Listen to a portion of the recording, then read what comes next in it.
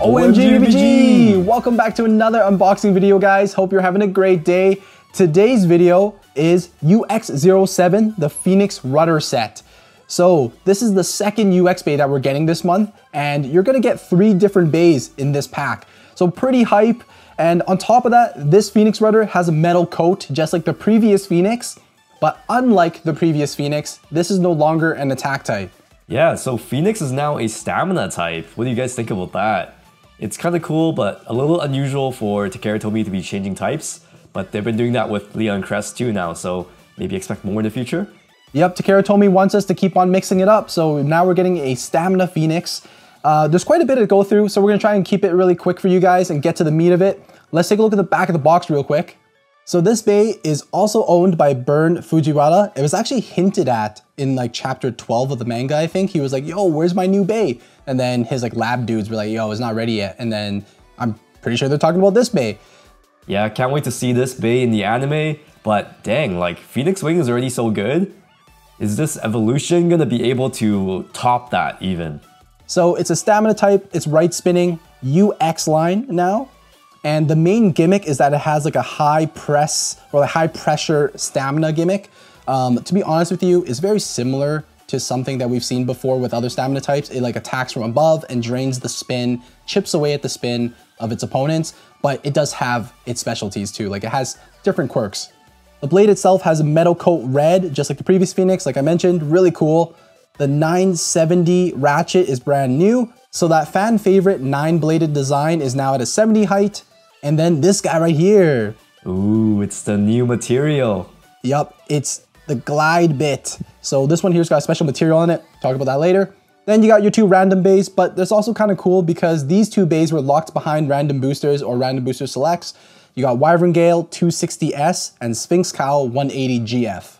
And yo, if you guys want this bay for yourself and you don't really know where to shop for Takara Tomy bays, our friends over at Zen Market can help you out.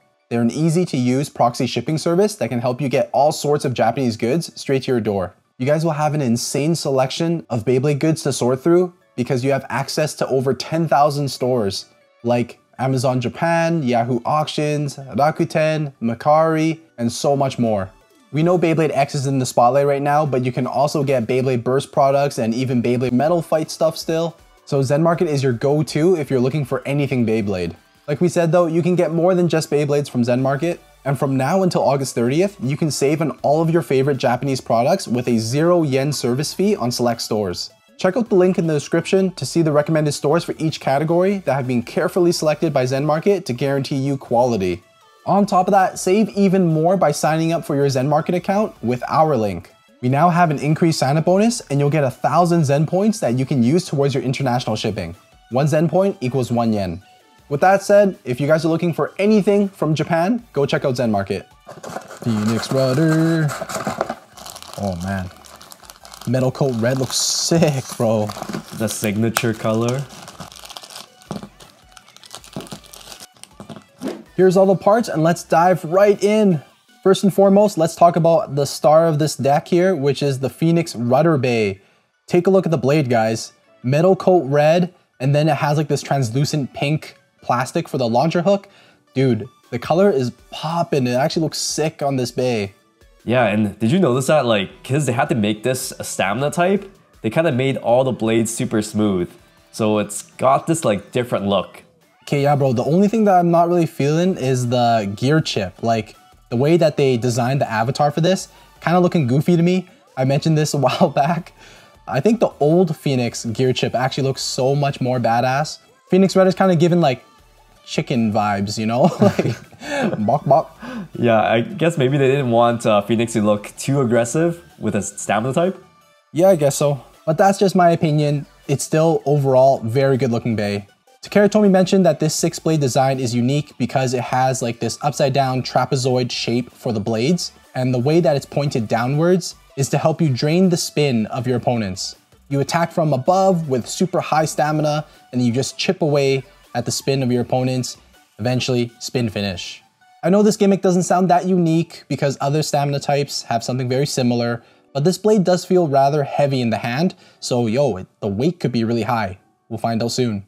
Yeah, and unlike most of the Beyblade X blades, you're gonna get some contacts onto the plastic part of this blade a lot more.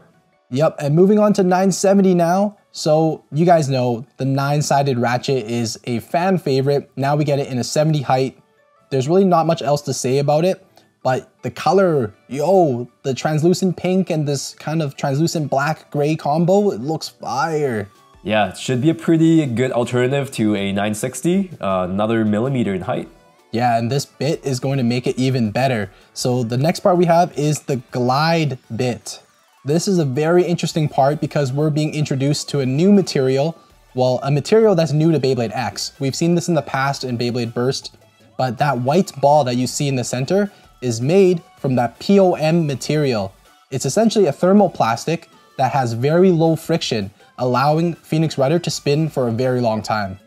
The white POM ball is encased in some orange plastic, and this plastic looks like it's fully circular, but it's not. If you guys take a closer look, we'll try and get you a shot here so you guys can see it, but it's slightly raised on two sides, and Takara mentions that this is supposed to help Phoenix Rudder stay upright when it gets knocked around.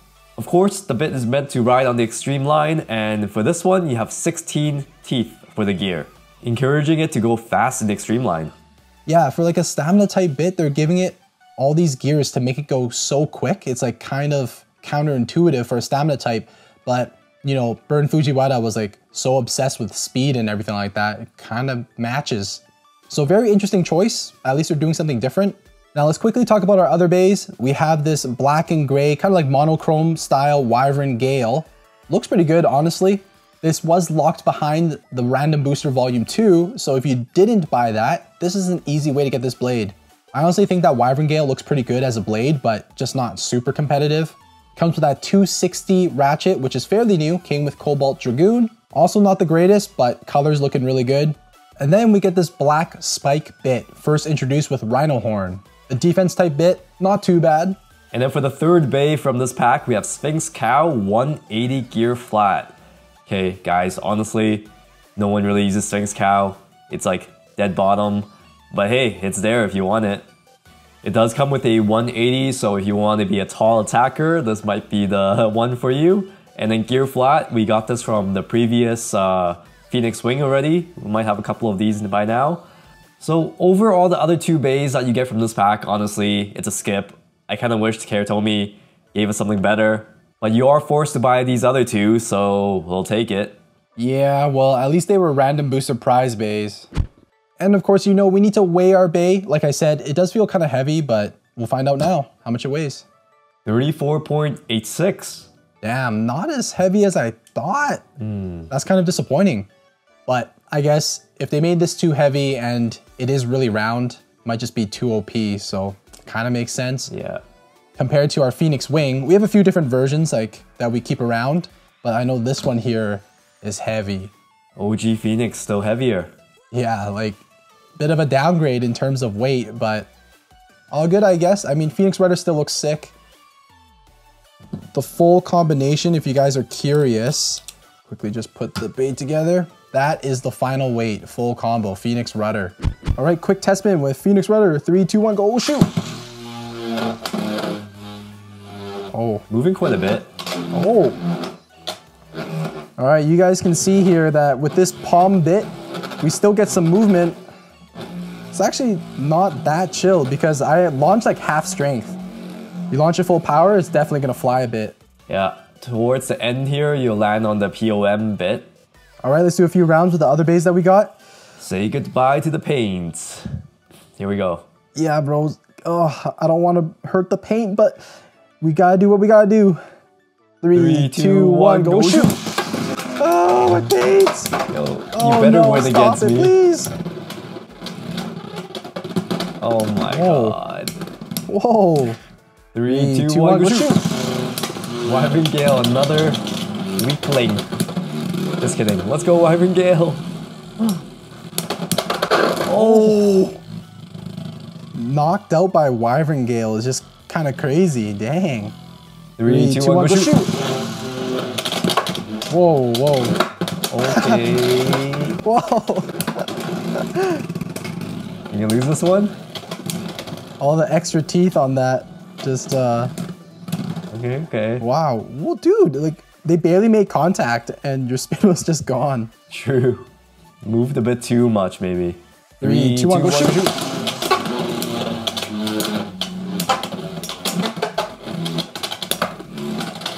It's kind of fun though. I feel like it's easy one to use. It's actually doing a pretty decent job chipping away at the spin and everything. Yeah, not bad at all. Yeah, definitely not that aggressive though. So that wraps up our unboxing on Phoenix Rudder. And well, technically there's other bays too, but we're really here for this, Phoenix Rudder. What do you guys think? Phoenix Rudder is definitely not that Phoenix that I'm used to. But hey, you know what? It's all good. We can still show our OG Phoenix some love. Yeah, we only did a few rounds, so it's really hard to say whether or not this blade is going to be really good, really competitive. But, you know, from the few rounds that we did do, it did a pretty good job at chipping away the spin of its opponents. But if anything, this bit, glide bit, might be holding it back. The 16 teeth on here, it's like kind of crazy, you know? Just like a cell, when it attaches to the streamline, it like flies and could be good, could be bad. Would be nice to have a little bit more control. But we will battle more, of course, so leave your suggestions down in the comment section below. Who do you want us to battle against this new guy? Overall though, would we tell you guys to avoid this, consider it, or just go ahead and buy it? Oh, this one's a tough one. I think I'm gonna say go buy this one because having this metal coat Phoenix Rudder is pretty cool no matter what. And since it introduces the palm material, I think it's pretty unique. And on top of that, you do get Wyvern Gale and Sphinx Cowl, which were locked behind random boosters. So pretty good value overall. Just go buy this one, okay? All right, we'll see you guys in the next one. As always, geeks out.